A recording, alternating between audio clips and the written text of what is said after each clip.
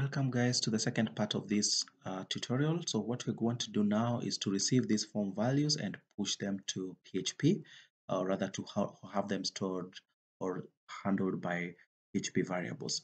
So in order for us to do that, let us introduce two crucial attributes. One of them is method, and for method we're going to use the post method. Read about post and get method, and just try and see how different they are. Then we're also going to introduce action, which we are going to pass the user reg.php, which is the same file name here.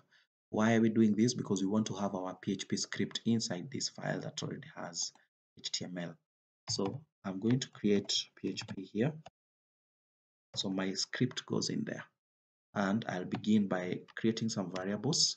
One of them is going to be called, let me call it fn, and I'm going to use the post method here to pass the value that is in the first name text box. So I'll put that on there. Then I will repeat the same for the other entries.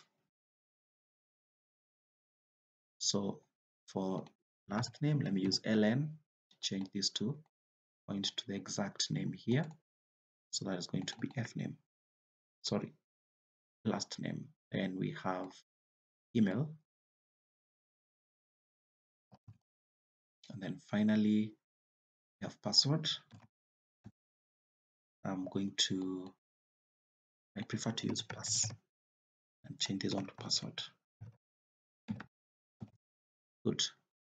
And now we can test if the values have been posted. So I can just do a simple test. It's not the acceptable one, but well, just for trials. So let's see if, in fact, just use echo and echo, let's say ln. So if the form posts the value successfully, then we are going to print the value that is in ln. So let me use that, and let me use an email.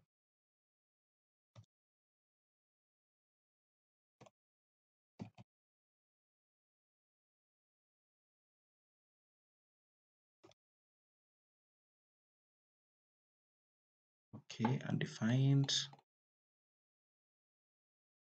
This is coming about because we did not reload this form. The same.